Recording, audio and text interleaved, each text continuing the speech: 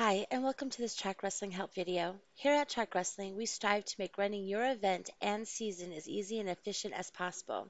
In this video, we are going to cover how to add an individual wrestler into your season team roster. Once you're logged into your season team, you'll click on roster, and then you'll click here on the Add Wrestler button. It kind of depends on which season you're looking at. This is for the high school season, what information needs to be added. So you'll just fill out the information that is requested,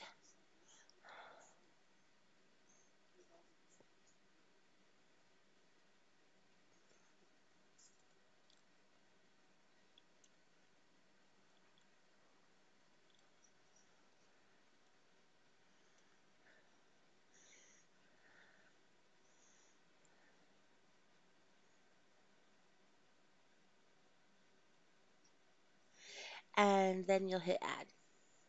And now you'll see that our wrestler has been added here.